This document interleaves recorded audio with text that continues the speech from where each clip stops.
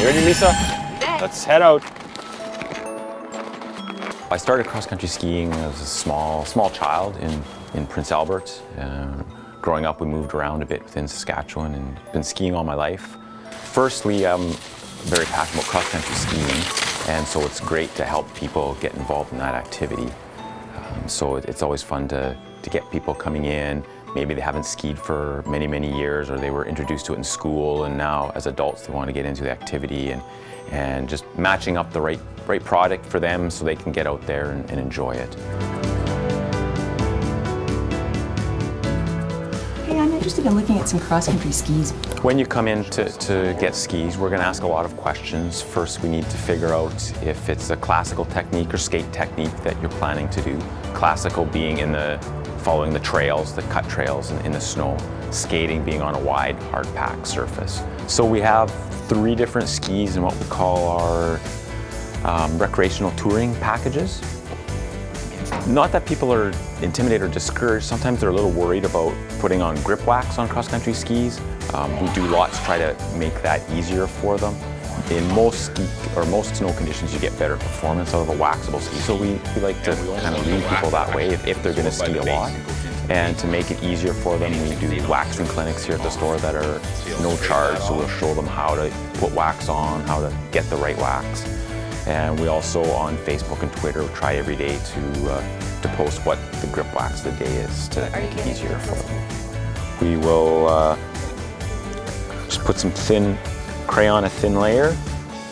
The top, the tip and the tail gets ironed in, so we're only with grip wax dealing with the middle third of the ski. This is already done. When you buy skis, that will get done for you. Otherwise, it should get done, we say, at least once a season or about every 100 kilometers of skiing. And then give it a cork. The cork creates some heat with friction so that the wax bonds to the ski base better.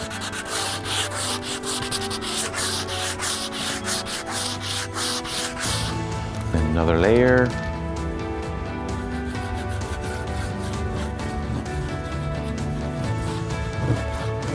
Do this about 3 times and you're ready to go.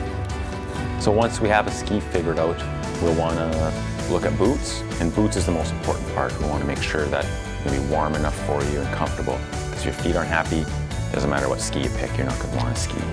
So you may find it's a little snug to zip up at first, but it's stretchy at the back, and that loosens up after you wear it a few times. So we size skis by weight, not by height, but we don't need to know anybody's actual weight. And so we have a machine where you stand on the skis and we compare the camber or the springiness of the ski to the skier's weight. And that way we make sure we have the right size ski. So this tells us where your wax pocket is, and so that part of the ski is lifted up off the ground when you have weight equally on each foot. Okay. Now I have you hold a pole in each hand. This is for my safety. And have you stand on the toe of this foot. So that's good, you can step down again. So when you had all the weight on the toe of your foot, as if you're about to kick when you're skiing, you compress the ski. I couldn't move the plate. And that's how I know this is the right size ski for you.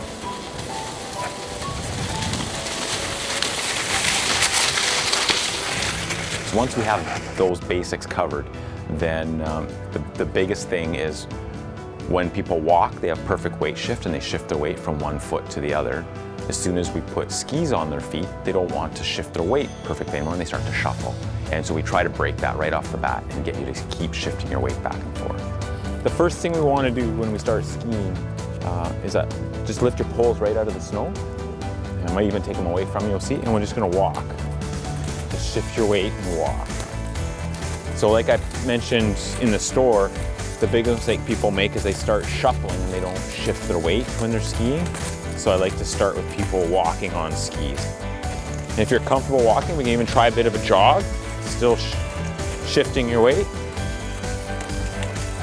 That's it. Swinging your arms as if you're running. It's relatively accessible for anybody to do. It's a great aerobic workout. It can, like running, it can be as hard a workout as you want it to be. It's extremely technical if you want to get very proficient at it. There's lots you can learn. You can continue to learn throughout your whole life to get better and better at it. There's lots of people that do ski, so you can join clubs and groups and ski with like-minded individuals.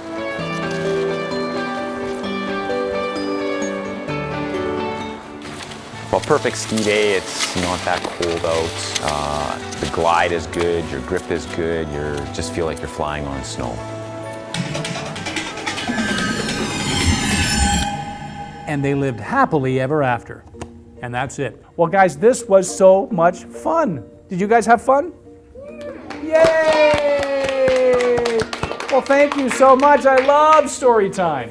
The public library is an awesome place to come for story time, especially here at the Regina Public Library. We had a great time, and we hope that you boys and girls in TV land had a great time too, with more great Saskatchewan stories right here on Max Magazine. Bye! Who here loves coming to the Regina Public Library for story time? All right, so why don't you close the book and then... If you have program ideas that you'd like to see on Local On Demand, write us at max.local@sasktel.com. Max Local programming is now available online at maxonline.sasktel.com.